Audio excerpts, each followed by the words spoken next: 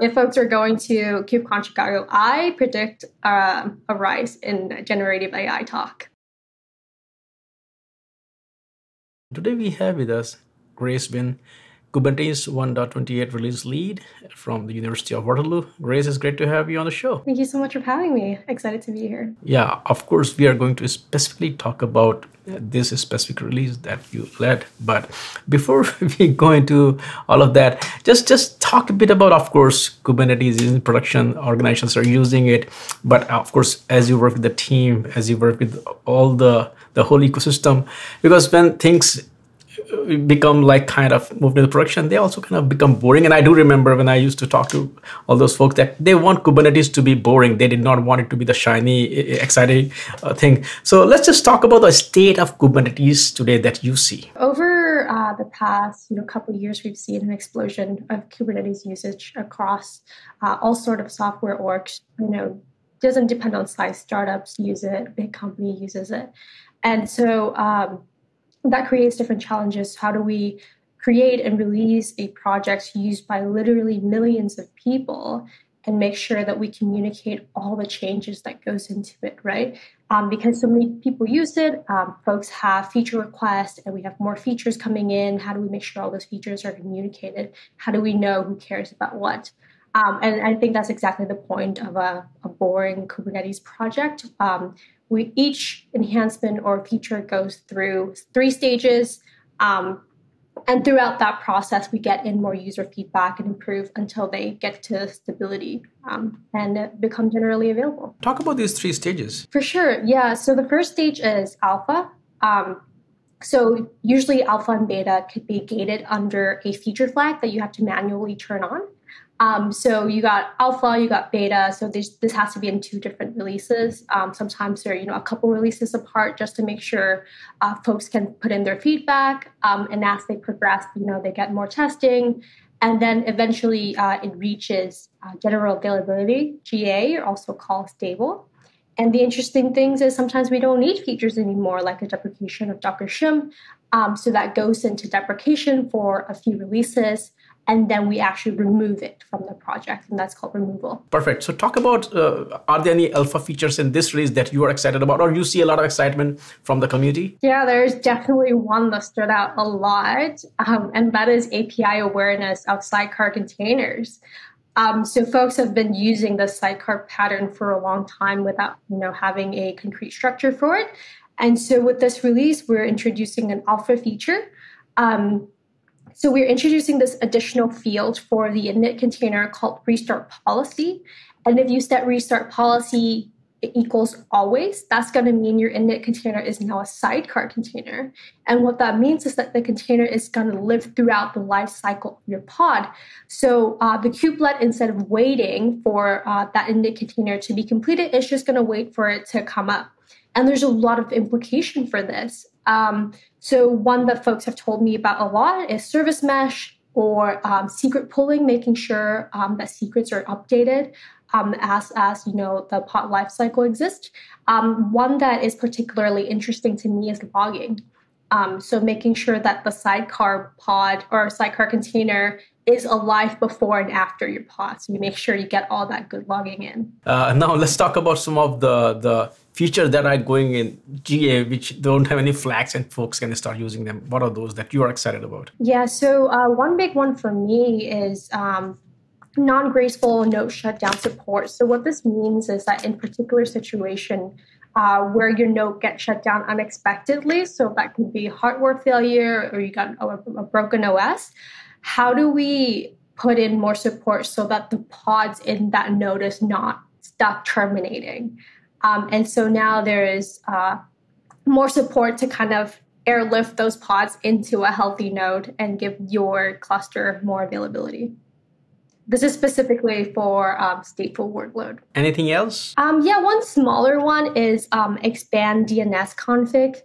So what this means is more DNS and longer DNS search path. Also, if we talk about this release, if I'm not wrong, each release has its own code name as well. What's the name for this release? And if you can share the story behind the name and who came up with that name? Yeah, so unfortunately, I had full creative control as lead. And so it is summer here in the Northern Hemisphere. And I'm a big plants fanatic. And so I thought it'd be great to call the new Kubernetes release Planternetes. But I think it's also a great metaphor for our community. You know, we're so diverse, but each of us plays such an important role in creating this ecosystem. Excellent. That's good to hear. I almost thought that you said plant versus zombies, but no, that's not. That'd be great too, naturally. Okay, when you're depreciating a lot of features, then you should call it plant versus zombies. That'd be funny, yeah. Is this release going to be LTS release, or I want to understand just how does the LTS work with Kubernetes? Yeah, that's an interesting question. So that is an ongoing conversation right now, not related to the release itself, but LTS is a community conversation. And so there's a working group, WG LTS, and they started a long time ago, got shut down in 2022 because they achieved their goal and decided on the LTS. And then at last KubeCon, that conversation started again. And so now folks are coming together and decided what that number is. Can you talk about, the importance of LTS? Also, I want to talk about something which, depending on how you look at it, when we look at these open source technologies like Kubernetes, of course, you folks keep coming up with new releases, with great cadence, with great education awareness about it. It's not like suddenly this release is being dropped.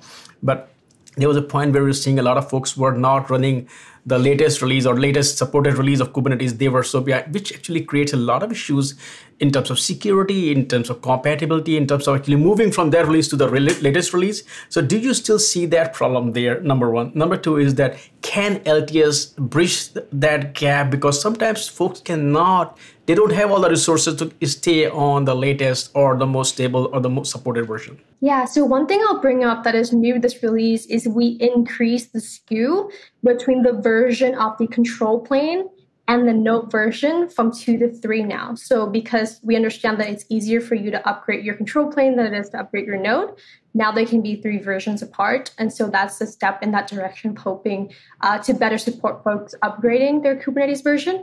But the conversation about LTS is an interesting one because obviously vendors and users, want to continue to use the version that they're using and be able to upgrade at their own pace. The problem is that we do not have enough resources to maintain, 10 versions back. And so it's very much a conversation in the community between balancing what the users want and what we can afford as, maintainers. Of course, one of the hottest topics these days is generative AI. Actually, all the interviews that I do, I got 4 or 5 a day. Generative AI always comes into, and actually a lot of things are moving to production. It's not just a hype, folks are actually leveraging. So sometimes I compare, hey, do you think that generative AI is the same level of technology as is Kubernetes or Linux kernel or containers? And they're like, yes, it is. So I'm tempted to ask you that, are you folks also going to leverage some of these generative AI technologies for Kubernetes? Yeah, so there is a conversation going on in SIG-Docs right now between SIG-Docs folks and the CNCF about leveraging generative AI to create a documentation, which I think will be a big help. Yeah. Code with generative AI, I don't know about that. It might take a while. Yeah, you never know, right? You never know. But I will say, if folks are going to KubeCon Chicago, I predict a rise in generative AI talk. Yes, I am looking forward to that event. Now, we talked about Kubernetes. I want to quickly talk about you as well. Talk about what does it like being release lead of Kubernetes? Yeah, it's a great question. So I'm still finishing university. I'm graduating next year. And so this role has been such an amazing learning opportunity to be able to run such a large, diverse team. We have folks who are industry veterans. They've been doing this for 10, 20 years. Their parents, and then we have folks like me who are students who are newcomers to open source. And so this experience have really taught me a lot about how to run a team, but also seeing everyone coming together literally all over the globe and create these things that, the rest of the world can use for free is also really meaningful to me as well. When you work with a large community like that, and honestly, I've been covering open source for a long time. I always believe that open source, when you talk about, it's less about the code, it's more about collaboration. It's actually more about people. It enables people to collaborate. So talk a bit about, when you, became the lead. What was your experience interacting with people? Because it does kind of broaden our kind of, skill sets to engage with people, especially when we look at open source. They come from different walks of life. They come from different culture, different communities. So talk about that aspect, the culture, the people, the collaboration aspect. Yeah, I think that's the part I enjoy the most, is that no matter where people come from, no matter who they work for, we all have this one common goal. And so I've been working on the release team for over 2 years now. And I think that gave me an understanding of the community. And from that, I was able to know who I can pull into a certain situation. Obviously, we have our own challenges. For example, folks are in different time zones. We have, a lead in Australia, and, he's not able to answer us as fast as like are the folks in the Northern Hemisphere. And so those are things that we're always trying to improve and communicate. So right now for the release team, we have 2 meetings a week, and that's like a normal release team meeting. And we have one for like APAC post meeting. Grace, thank you so much for taking time out today and talk about this release. Of course, I loved about the Kubernetes part, but I also love the culture part that you shared, because I think working with open source communities actually enhances us, improves us, how to interact with folks. That is, we don't talk much about that, but I feel that is the people is one of the biggest part of being part of any open source community. So thanks for sharing those. And I would love to chat with you again, but I really appreciated the time today. Thank you. Thank you for having me.